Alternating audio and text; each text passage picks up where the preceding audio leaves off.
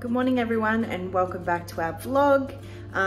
Today's vlog will just be another random vlog, but I am trying my best to pick up the camera whenever I remember.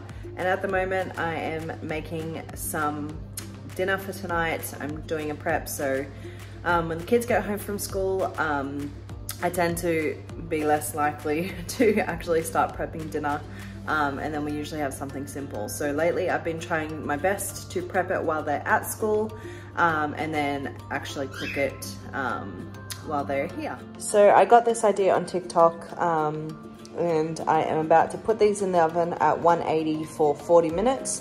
So in here we've got, like it said on TikTok, just to use all the veggies that you have on hand. So I've got zucchini, tomato, cauliflower, a green and yellow capsicum, some carrot, I think I said onion, yeah, and then I just coated it in avocado oil, put some turmeric, Italian herbs and salt and pepper. So I'm about to put this in the oven, and yeah, hopefully it turns out good. I have just popped that in the oven. Don't mind my voice, I am still sick. The sickness in the house has just literally been circling around from person to person. So don't mind my voice, but yeah, that is now in the oven. I set the timer for 40 minutes. Noah is, well, he was playing in his room, now he's coming out. But I've been setting a goal lately because we do get a fruit and veggie box. Noah has joined me now. Yeah, so we do get a fruit and veggie box delivered once a week, and I've been trying to make it my mission to finish everything in the box. You've been silly. Everything in the box before we get the new one.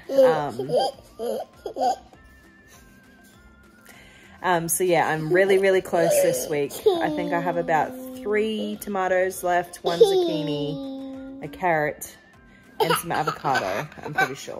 Okay, he is in a silly mood, so I've now distracted him in his room with some toy cars for a moment. So yeah, as I was saying, we're almost finished, and we do get our box delivered today. And I never know what is going to be in our boxes, so it's a complete surprise. And we have a mix of veggies each week, which keeps it interesting. It's not the same veggies each week, although we usually do get like the main veggies like cucumber, broccoli, carrot and stuff. We have been getting a lot of eggplant lately, and I'm not a big fan of eggplant, but I do want to try and find a recipe that has eggplant in it so I can use it, because I hate wasting it. And I did also see on TikTok somebody doing a 30-day challenge of ingredients only, sorry. So they are making their food from scratch for 30 days, including like no packet snacks, because she has 2 kids.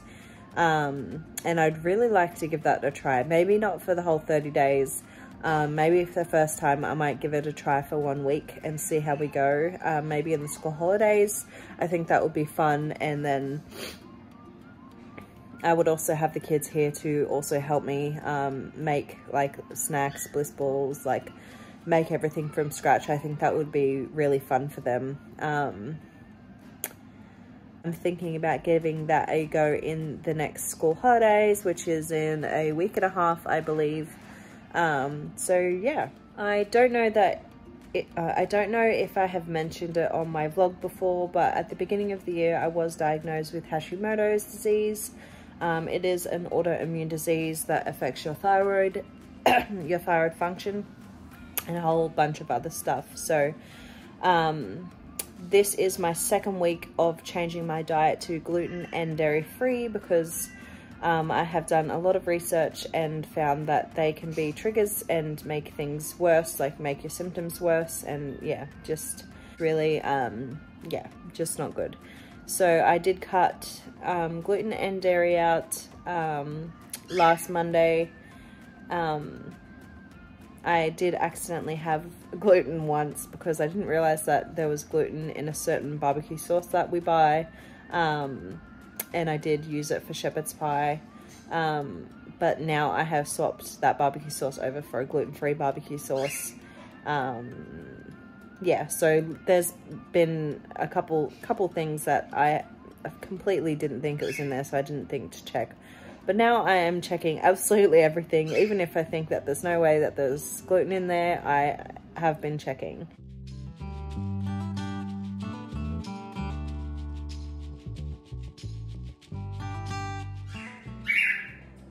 The veggies are all done now.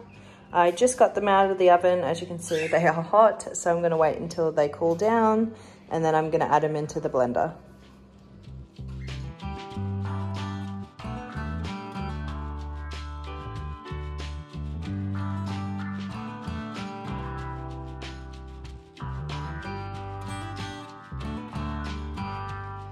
For lunch today, I am having gluten-free bread, which is toasted, some hummus, kale. This is some mixture that I made up for taco night. It has celery, capsicum, carrots. What else did I put in there? And just a whole bunch of veggies with some lentils. So I had heaps left over, so I put that on here today. Tomatoes. Yeah, and then a hash brown on top. Okay, our new box of fruit and veggie has been delivered. So the first thing, we got this massive lettuce. We got another eggplant, some spring onions. I've never actually seen these ones before. They have like a wider top. We got a whole bag of button mushrooms, a papaya, some bananas, 2 things of broccoli, 3 zucchinis, a whole bunch of tomatoes, 3 large avocados. I also need to find a way to use these more because I don't use them enough. In a minute. A whole bunch of carrots, 4 cucumbers, 2 passion fruits, some more capsicum, another head of cauliflower. I cannot remember for the life of me what this is, but whatever that is. I also don't really know what these are. I'm pretty sure they're called pear apples, but we got 5 of those, sorry. 2 lemons, a sweet potato, a whole bunch of apples. We have green and also red. We got 2 pineapples, a clove of, not a clove, what is this called? A bulb of garlic, some mandarins, a large thing of red grapes, a couple oranges, and then we also, I didn't get them out of the box, but we also got some potatoes and some onions. So this week, this is all we had left in our veggie drawer, as well as some sweet potato, ginger, and a couple of onions. And like I said, Noah just put that in there. We still have avocados. They aren't ripe yet, so I'm gonna see if I can give those to somebody before they go bad, because we just got some more. And then also from last week, we have a little bit of cauliflower. I used some up today. We have 3 things of eggplant, a little bit of lettuce left, and a bag of kale, which I got this from Woolies. But yeah, so now we need to restock all this. I just took off all the grapes and filled this whole container. I find it easier. We eat them a lot more if they're peeled like this. I have not washed them, but when I do grab a bunch out to use them, I will use the strainer and give them a rinse before we eat them. But I find that not washing them makes them last a little bit longer. So this is all the veggies loaded up into my blender, and now I just need to add a couple more ingredients and then I will blend it up. Okay, I added some nutritional yeast, salt and pepper, some hemp seeds, and some of this Atlantic dulse for some added iodine. And now I'm just going to add a little bit of water to help it blend properly, and yeah, give it a blend.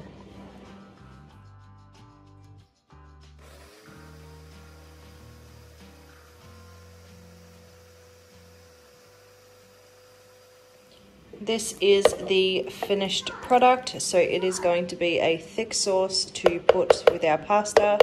I'm going to mix it in with some gluten-free pasta, and yeah, hopefully the kids like it. This is the gluten-free pasta that I'm going to be using. It's macaroni. I have never tried this brand before. It's Pasta Roma. But I've heard a lot of good things about it, so hopefully it is good. It is free from gluten, wheat, egg, nuts, milk, soy, and yeast. This is the kids' after-school snack. We've just got some cucumber, red grapes, hummus, and some crackers. I also cut up all that lettuce because usually when it sits in there, it usually goes to waste. So I got 4 containers worth 3 of these, and then, oh, 1 second. And then 1 of these little salad cups of it. This is the finished product. I've just cooked up the gluten-free pasta and added the veggies. I'm just waiting for it to cool down a little bit, and then I'm gonna serve it to the kids. I did taste test it though, and it does taste good.